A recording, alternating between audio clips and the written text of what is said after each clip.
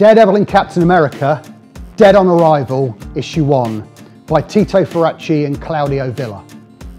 A series of bizarre murders have all the hallmarks of someone that Daredevil thought long dead.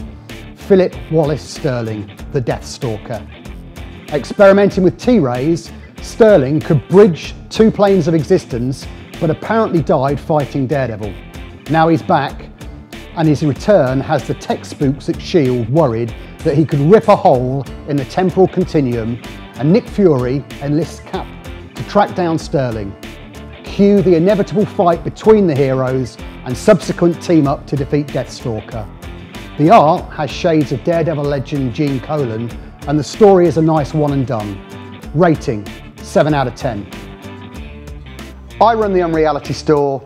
We've got thousands of comics, vintage role-playing games, graphic novels, magazines, books, you name it, all online. Open 24 hours a day, 7 days a week, 365 days a year. Check it out.